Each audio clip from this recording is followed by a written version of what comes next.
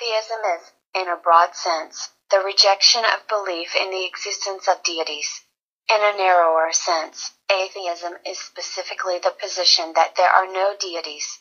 Most inclusively, atheism is the absence of belief that any deities exist. Atheism is contrasted with theism, which, in its most general form, is the belief that at least one deity exists. Every institution, what makes you think for 1 minute that the religious institution is the only one that's never been touched? The religious institutions of this world are at the bottom of the dirt.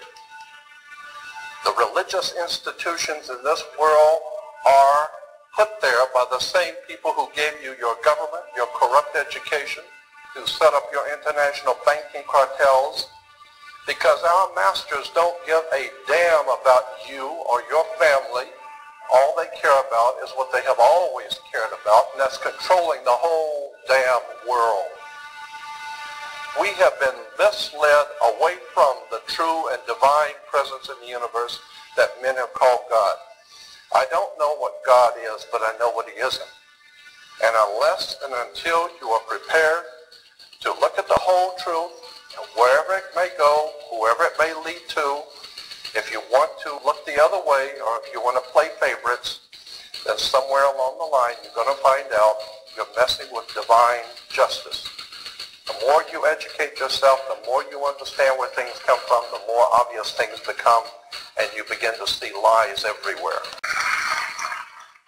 There's one little difference. Religion is defined as the belief in and worship of a superhuman controlling power, and atheism is precisely not that.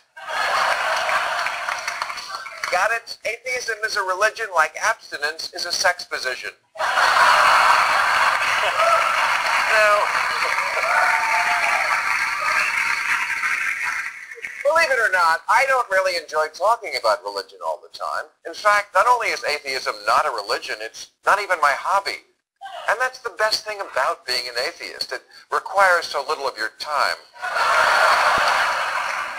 But there is a growing trend in this country that needs to be called out. And that is to label any evidence-based belief a religion. Many conservatives now say that belief in man-made climate change is a religion. And Darwinism is a religion. And of course atheism, the total lack of religion, is somehow a religion too, according to the always reliable Encyclopedia Moronica. Now it's a dodge, of course, straight out of the grand intellectual tradition of I know you are, but what am I?